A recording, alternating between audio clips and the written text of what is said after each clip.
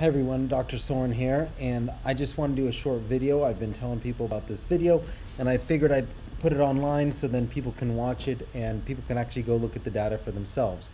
This is data from the CDC. Let me just show you here. This is from the CDC website, cdc.gov here.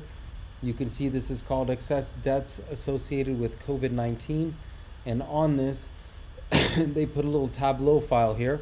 So let's look at the Tableau file. Okay, so we're going to look at Tableau here. If we look at the whole United States as a whole, this is weekly deaths from all causes. So this is kind of cool that it just shows you. So, you know, people argue if they label it COVID, don't label it. Well, this is just deaths. If you died of cancer, if you died in a car accident, a drug overdose, this is counted on here. So this is for the whole US. Now what you see is you do see this COVID spike over here. This little orange line represents the averages of what we would expect to see every season, and the death rate goes up every winter, as you can see there. But what's interesting is that you see the spike of the COVID here, but you also saw a spike here in January of 2018, December of 2017. So if we look at the number of excess deaths, so there's a certain number of deaths that are expected every year, and so this is the number exceeding that threshold. So in New York City, you can see this is where the majority of the deaths happen, New York City, and then New Jersey, and then New York State, and then Pennsylvania, Michigan, Massachusetts. So you're seeing all these clustered there in the Northeast.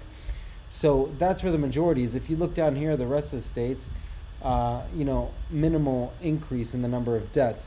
And so if we look at the numbers, like I'm in Idaho, so let's check out Idaho. You see there's no real, you know, pattern. You do see a spike here, but you saw a spike here in 2019, you saw a spike here in 2018, you saw a spike here in 2017. So there's no huge spike. We can look at Washington next door to us here. So again, you saw a huge spike here in the winter of 2016, 2017, which is greater than the spikes that you've seen here. Now the only thing is you are seeing this later in the season, whereas normally you would see this in the winter. So we would expect to be spiking around here.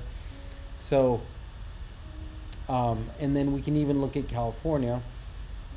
So let's look at California here. So you see, again, same spike here, but you know, there's a greater spike here in the winter of 18 and a substantial spike, which looks like it's higher than these here, and that was in the winter of 2016 to 2017. So to me, that's all encouraging information about how this is spreading, and hopefully with summer coming on, it's going to slow down.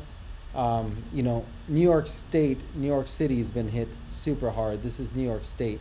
I mean, you see this massive increase, and if you look at New York City, wow, even more. So there's this huge increase. So those areas have been hit super duper hard.